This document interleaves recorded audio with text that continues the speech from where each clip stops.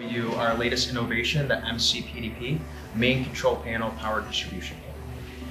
This is our all-in-one panel.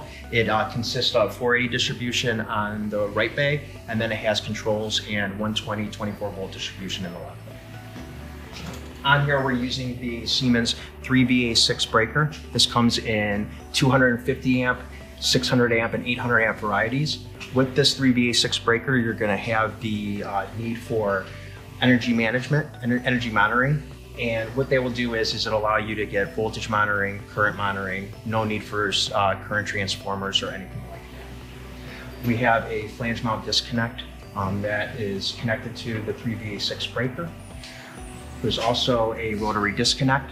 On that rotary disconnect, it's illuminated so you know when there is power on. We're using the 3VA5 breakers on here. You could have a total of 24 breakers, 15 amp, 30 amp, 60 amp, and 100 amp.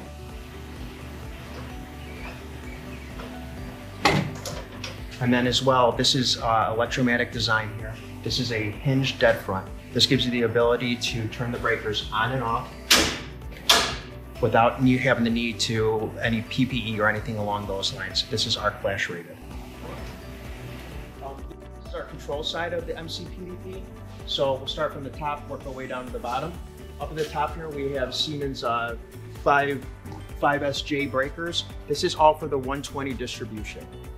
Next, we have Siemens' latest and greatest power supplies, the C-Top PSU 6200, as well as the C-Top Select 1200s.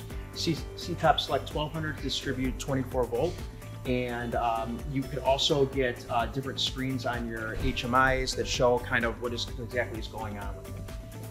The next thing is Siemens 1500 level PLC. This is a 1517, as well as ET200 SPIO with safety and serious safety relays as well. Next down here we have two 24-port switches. The one on the left is a standard managed 24-port switch. The one on the right has gigabit capabilities. Down here, you're going to notice a receptacle plate.